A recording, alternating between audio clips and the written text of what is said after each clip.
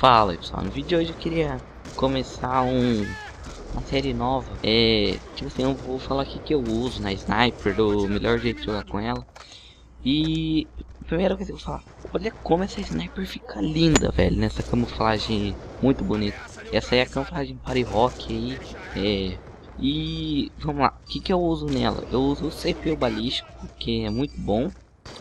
E também eu uso porta-munição, porque o tempo de recarga dela é muito lento.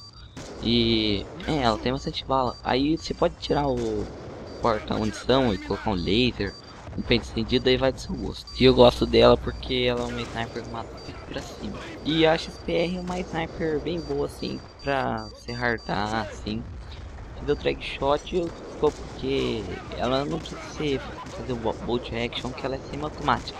Os perks que eu uso são o peso leve, não, colete balístico, que é muito bom, o obstinação, que mesmo para sniper é bom, e o máscara tática, porque ele é muito bom. Aí você pode tirar o máscara tática com uma destreza.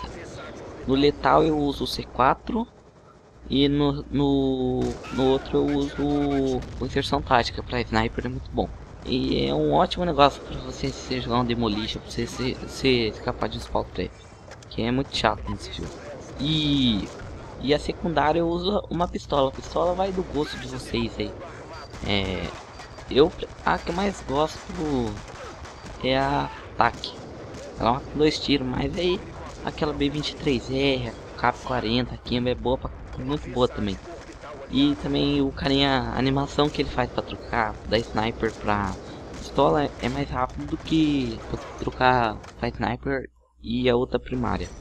E é isso aí, o vídeo vai ficando por aqui. E se é novo no canal, se inscreve. É isso aí, tchau.